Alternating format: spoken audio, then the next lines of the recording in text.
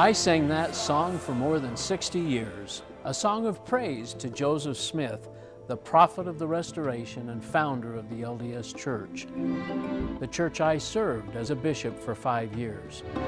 I knew the church was true. I was a faithful Latter-day Saint.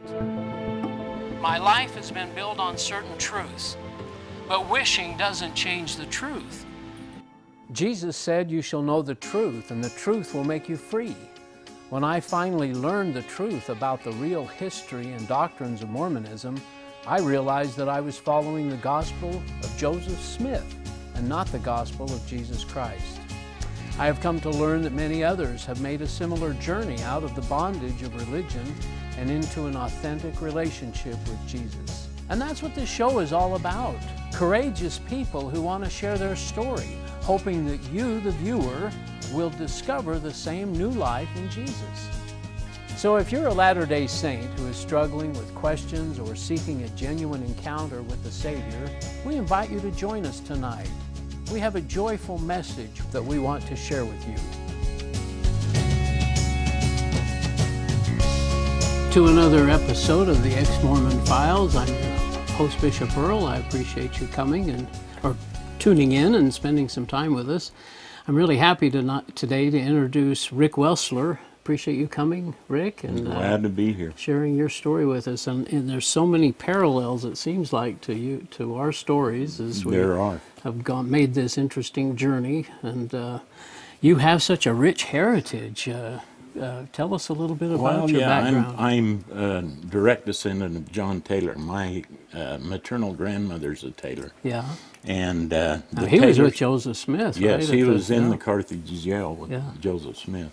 And then the Evans and the Englands, also part of your family, also part of the pioneers that came across the plains, and the Wesslers came across the plains too. But my dad was convinced that they might have been chasing the Mormons because they were Catholic, and yet they show up in all the places where the church was at. My dad started doing genealogy, and all of a sudden he stopped. Wow.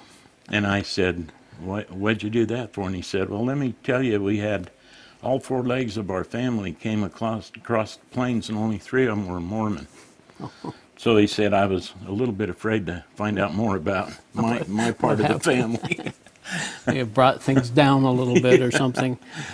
So you're active in the church, though, and you baptized at 8? And yep. My dad converted at 21. He was Catholic. Mm-hmm. But my grandma, the Taylor, wouldn't allow my mom to be married unless it was in the temple. Yeah. So my dad converted from Catholicism and got himself ready to go to the temple. Got himself ready, went to the temple. Which temple was that?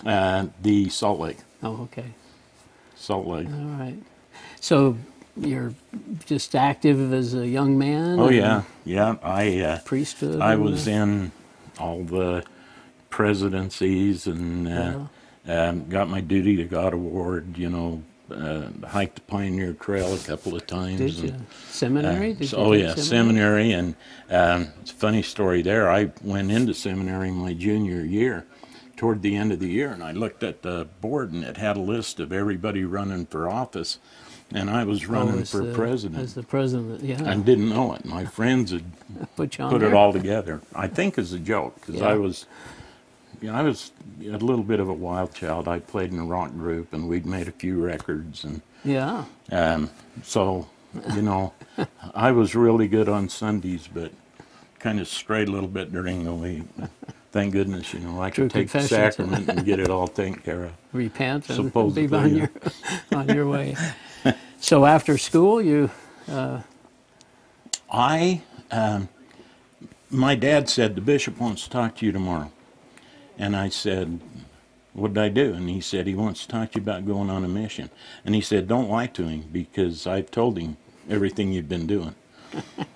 And I went in and talked to the bishop, and I was still playing in the band. Like I said, we'd made a few records. We were hoping doing really well. Yeah. And I went and talked to the bishop, and I told him, I've been you know, dabbling a little bit with, you know, a few problems with the word of wisdom and this type of stuff. And he says, you know how long it takes to repent? And I said, how long? He said, just like that.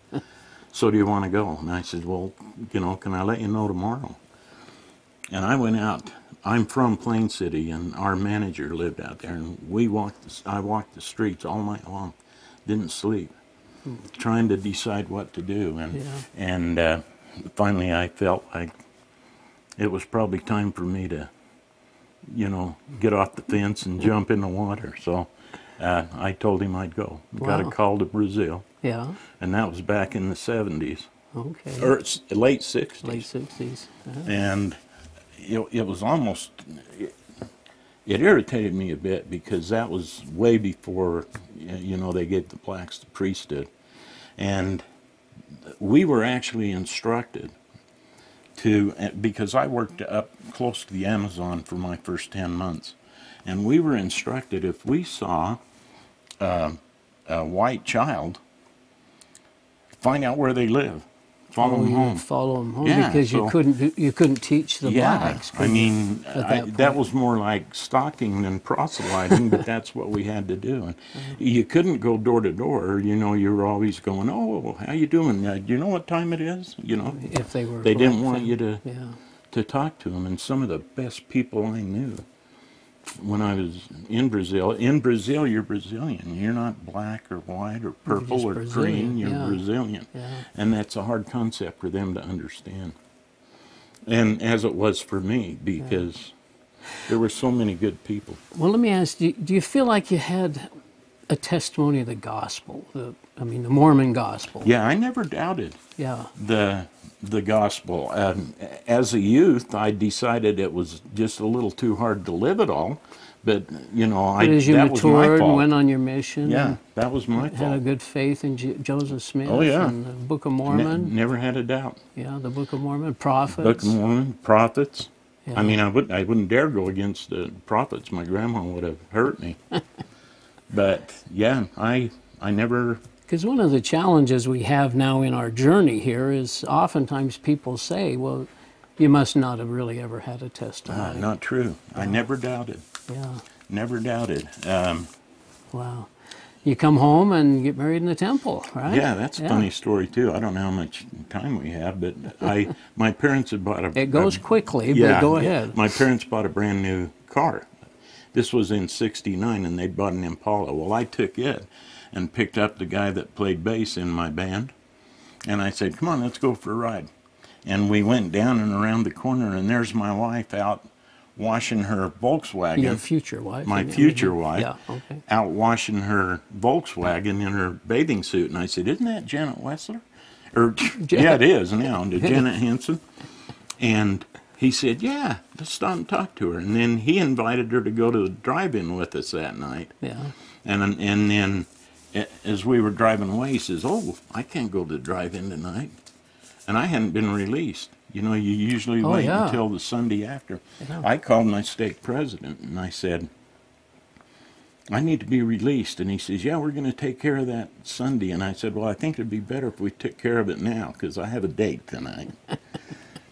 And, you know, I'm surprised he didn't argue with me more, but I went and met with him and he released me and I went on the date. And that was in May, and we were married in September. Oh, my goodness. In the Salt Lake Temple, was it? Nope, Logan. Oh, Logan That's Temple. where my wife's parents had been married. So. And then after that, you're just active. Your elders quorum presidencies and high priest presidencies. Yeah. You know, you were in a bishopric. I was in a bishopric. And then I taught gospel doctrine for almost 13 years. Wow. And what did you think about Jesus at this point? I mean, what did you think of him? Well, I thought I believed in Jesus at that point. Yeah. At that point, I thought, I believe in Jesus, I believe in God.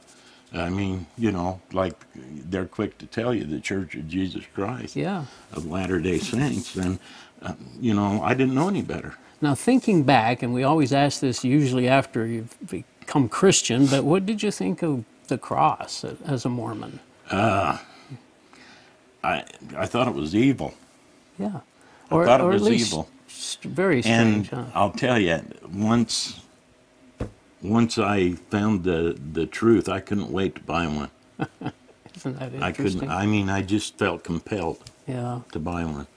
Grace? What Oh. did you think of Grace? Grace, I as a didn't Mormon? understand. Oh, as a Mormon? Yeah, as a I Mormon. thought, well, that's what, kept me from being the model child as a youth. I knew I couldn't do that stuff. Oh, And, it wasn't until later I realized I couldn't do it as an adult either. And, I wasn't a sinner, Yeah. I wasn't perfect. But do you feel like we were wasn't playing a sinner. game? Or, I mean, we were Looking just going back- through the motions? Looking or- back, yeah, I do. And I honestly, in all fairness to the Mormons, they don't realize it. They don't get it. Yeah. They don't know they're playing a game. And it's hard to win a game when you don't know you're playing. Well, yeah, and you have all these rules to follow. Oh yeah. Yeah. Yeah. So tell us what kind of happens in life. You're Well, going along. I'm gonna go back to the temple. Sure. I went to the temple the first time before Your mission. I went on Yeah. my mission. Yeah. And I went when I got married, and I went a lot of times after that. But I never felt comfortable in the temple. Felt the spirit, did No. you? Never felt comfortable. I didn't I've feel had comfortable, so many and say, I was so worried about what to do when and where to put what, and when to say what and all yeah, that. and it got to the point where, I just, Did you? I didn't like it. Did it seem godlike? No, Yeah. God's there, and Jesus is, Well, yeah, the they come to you FedEx there. guy, Yeah. and so they're there, but FedEx. and you think you know them, and you think that they're involved, but why, So you must have all gone through this the stuff. temple before the changes. Oh, I did, yeah, Yeah. 68. Did you notice the changes then? Absolutely. Yeah. And that was the last time I went. Oh, was it? Yeah. You thought? Well, yeah. And I had hired a driver. I retired from UTA, and I was an operations supervisor. And I hired a driver that was a 32nd degree Mason. Oh, really? Oh, And we boy. got to be really good friends. And I'm quite the movie buff. Now, he wasn't LDS then? No, no, no. Okay. I'm quite the movie buff, and this was about the time, what is it, National Treasure came Yeah, out yeah. with all the Mason signs and Right, stuff that right. they're following. And he said, do you do your Masonic temple work? Masonic. And I said, what? And he said, I'm going to bring you a book tomorrow and let you read it. And he brought me a book, and in that book, he had highlighted a chapter that went through their ceremony. And if I hadn't known better, I'd have thought somebody was divulging secrets about From the temple. the LDS temple. I was blown Blew me away away. too. I looked on the internet under Masonry, and when you look up there, it's got the five points, and it's Yeah. got the handshakes and the ways of taking life and everything. Yeah, I know, a lot of your people that you interview talk about putting stuff on a shelf. Yeah. I did things a little different. I had kind of like a Band-Aid system.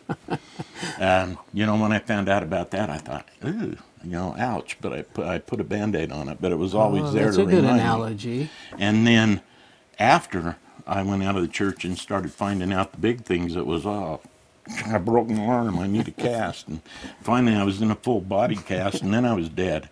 And I told you, I think everybody goes through a step that we don't talk about a whole lot. What's And that? I was a died-again Mormon.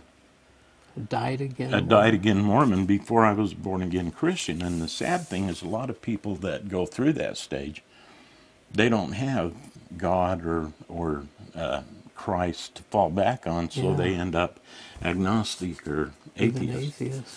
But Well, that's excellent, because I think that's one of our challenges, and the goal of this show is to hopefully encourage people to make that transition, Oh, yeah. because it's worth it, yeah, and to study the Bible and find out who Yeah. Jesus is and about grace and the cross Oh, and yeah. everything.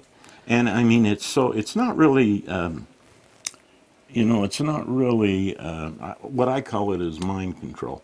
Yeah. And it starts, you know, when you're in primary. Oh, and repetition and Yeah. testimony. And, you know, when I found out I was a descendant of John Taylor, you know, I thought I was proud before that, but, you know, I was probably a really bit lifted you obnoxious up. after that, yeah. Well, something happened about 8 years ago. Tell us about that. Yeah, I'm in, right at the end of, I had been teaching gospel doctrine, Yeah. I told you, for like almost 13 years. Wow. And I'm teaching a lesson on temple worthiness.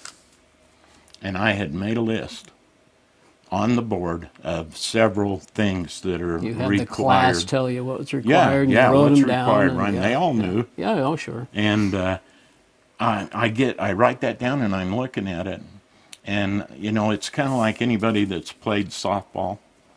With those You know, metal bats. with the metal bat, Yeah. when the bat hits the ball, you hear this ping, you Yeah. know, and that happened, and I just heard enough. The word enough? Yeah, enough. I'd done enough. I regret how many people came up and told me how my lessons had really helped them, because now I know I wasn't really helping them, but I looked at that board and I looked at those things and I turned around and I said, any questions? Okay, well, so-and-so say the closing prayer. And I walked out and I've never been back. And I got home and I told my wife, I said, I have to ask to be released. And she said, why? No, you're 100% active. I'm at this 100% point? active. I had no doubt in my mind whatsoever. Oh, my goodness. And I hear that ping, and I go home and I tell my wife, I have to be released. You knew exactly what the word enough meant. Yes. Yes. Enough. You know, enough of this, Yeah. enough of conditions. And she said, why? Yeah. You know, people love your lessons. And I said, I'm not teaching about the God that I believe in. Wow. My God loves unconditionally. And every week for almost 13 years, I've taught about a condition on that love. And today I had a bunch of them. And it's enough. I can't do it anymore. And so I said, I'm going to ask the bishop to be released.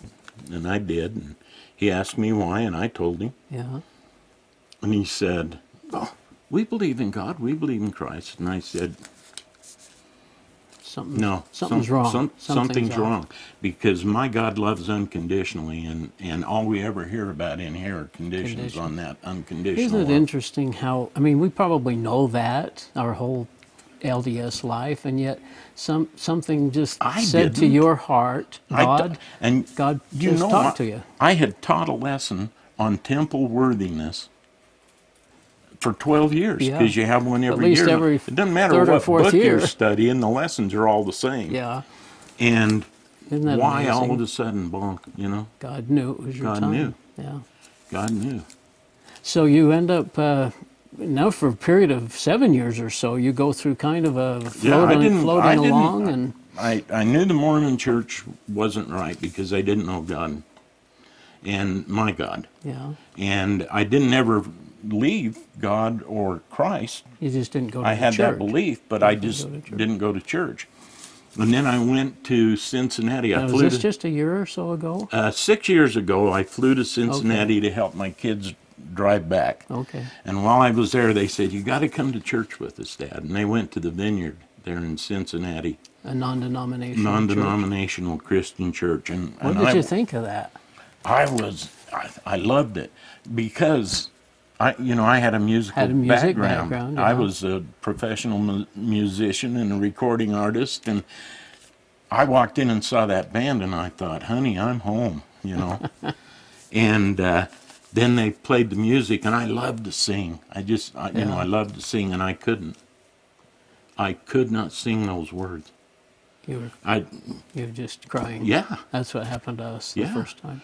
And it was all about Jesus, right? Oh, yeah. Nothing about praising a man or everything, anything? Everything. Yeah. And, you know, it's funny, but that planted the seed, and I thought, boy, we even found a Vineyard church here in Salt Lake for Yeah. a while. Yeah. Real small. I mean, there were like 1,500, 2,000 people at that meeting. In Cincinnati. Yeah, I felt like I was at the Tabernacle at conference.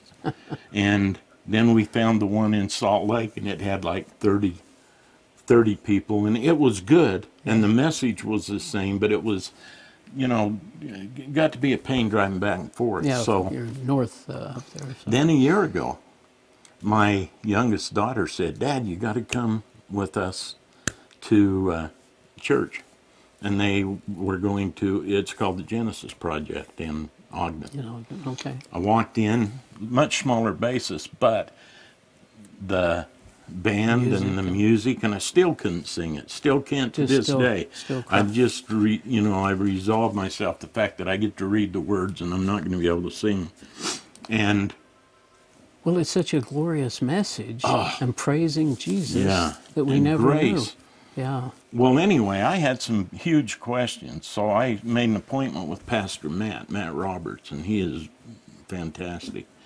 And I went in and I said, okay, first you need to tell me what Bible I ought to read. Then you need to tell me what this grace is all about. Yeah. And what was the third one?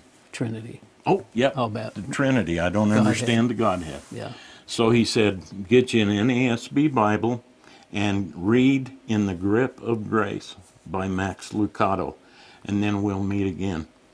And you gave me that book, and I did. I've read it, and it is so full of nuggets. It's just unbelievable. I mean, it explains not only the path that the Mormons are on, but anybody that's in an organized, structured religion or bondage, as I refer to it now. And, you know, I wanted to talk about the shepherd, sheep herder thing. I've got a note here. I want you to tell that a little bit. Your thought on that. I thought, you know, I had been told a long time ago there's a difference between a shepherd and a sheep herder. And a shepherd goes out in front and leads, and the shepherd is behind pushing. Sheep herder. Sheep herder, yeah. The sheep herder's behind pushing. And I said, you know, it's got to the point where all these guys in the big building in Salt Lake are pushing so hard, they're pushing the sheep so hard and fast that they've run over the shepherd. Oh, my goodness. And there's such a huge difference between... What a wonderful analogy. Or following Jesus, or are you being driven by the sheep herders? Exactly. You're trying. You think you're following Jesus, but the sheep herders are running you over him.